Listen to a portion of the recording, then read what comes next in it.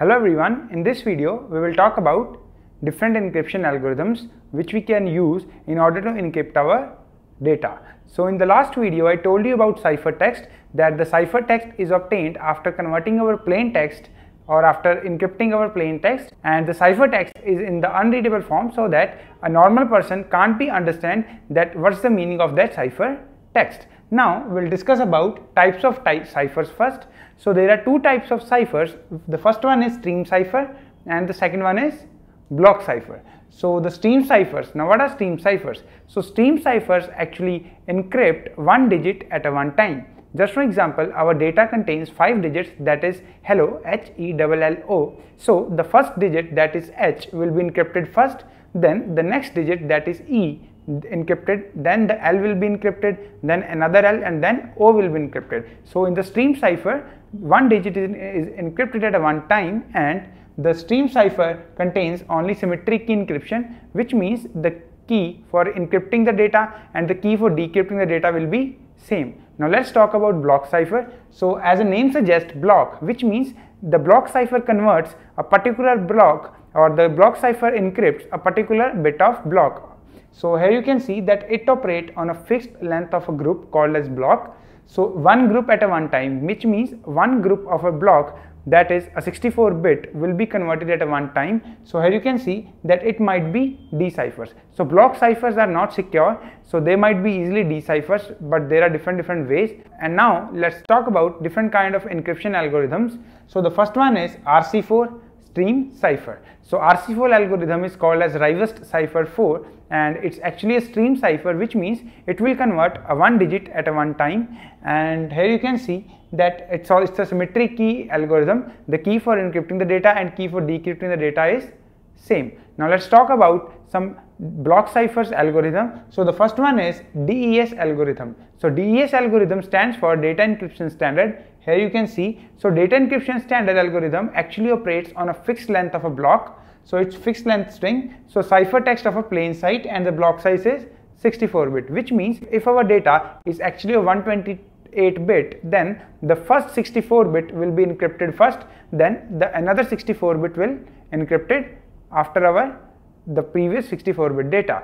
And one more thing to be noticed, that in the block ciphers, the key and the size of a data which convert at a one time is same. So as the DES algorithm is actually converting the block size of 64-bit data, which means its key should be also of 64-bit. But this DES algorithm is vulnerable to brute force attack or different dictionary attacks, so that's why it's not secure. So in order to make it secure, information security researchers actually developed one more algorithm, that is 3DES. So 3DES algorithm stands for triple data encryption standard. So in addition to DES, this algorithm contains 3 keys. So in order to protect our data, and with the help of these 3 keys, our data is secure from different kind of password guessing attacks like dictionary attack and brute force attack. And in the last, there is one algorithm called as AES, which is one of the most popularly used algorithm around the globe. So AES stands for Advanced Encryption Standard. So this is one of the most powerful algorithm which is used for encrypting our data. Why? Because the key size of this AES algorithm is 128-bit, 256-bit, and even 512-bit key, which means the key size is 128, 512, and the data or the block size should be the same as the size of the key. So that's why this algorithm AES should be considered one of the most powerful algorithm used in the world. Now let's see how encryption works with the help of one Python program. Now let's have a look at different encryption algorithms and their working. So in the previous video, we have downloaded this script, Swiss Crypto, and in this video I will use the same script. So let us open the script. So as I told you earlier, that the encryption is of two types, symmetric and asymmetric.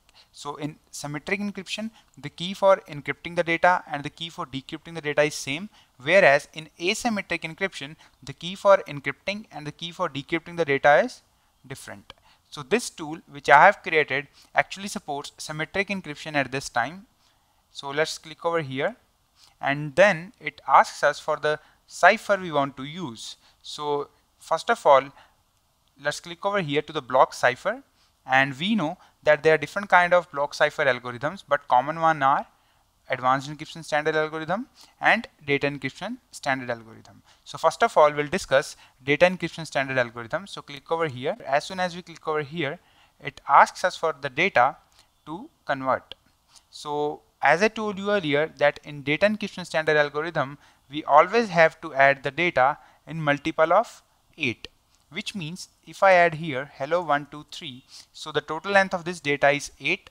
So we have to add data multiple of 8, means if we want to add more data, we have to add the till 16, then 24 and multiple of 8. So let's click over here to OK, and here you will see that our data is converted to the cipher text, and here we got our encrypted text, you can see here, and here is our key, encryption key, which we got. But you might be wondering that why this key is not a long random key. The reason is that I haven't added a random key generation function in data encryption standard algorithm in this Python program. So that's why I have made this key constant in this Python program. So that's why you are seeing this 8 digits key. So another reason of making this key constant is that I want to show you that the key in DES algorithm is always should be in 8 digits or in the multiple of 8s. So the data and the key should always be in multiple of 8. So now let's try to decrypt the data encryption standard algorithm. So let's click over here, decryption, symmetric encryption, and then we have to select the decryption algorithm. So the point to be noticed is that we have to select the same algorithm which we have used in order to encrypt the data. So let's select this, and here it asks us for the key to decrypt, and our key is 1 2 3 4 5 6 7 8, and let's copy our encrypted text or a cipher text from here, from this Python shell, and let me paste it here and click on decrypt. Give us an error. Okay, I think we missed something. So we have to copy the text very carefully, otherwise it will give us an error.